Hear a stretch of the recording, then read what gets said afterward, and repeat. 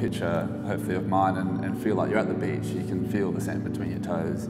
You can smell the salt air. You want to transport people, essentially. I can't wait to have people see my work and be able to interact with them. I especially think because all my work is kind of narrative-led, the chance to be able to tell someone the story behind it. There's one piece that's called Funeral Full of Fish, and it looks like kind of a beach scene of a man swimming through water, and there's all these kind of fish coming around him. It's actually my father, and the photo was taken on my grandfather's funeral. As they scattered the ashes, all these fish actually came up and kind of ate the ashes, which is really strange. But then we were all kind of like, well, let's go swimming. And we all kind of went swimming, and the fish went away, and then my father jumped in, and all the fish kind of came back. And it was really kind of strange, because it was like my grandfather was coming to see my father one more time.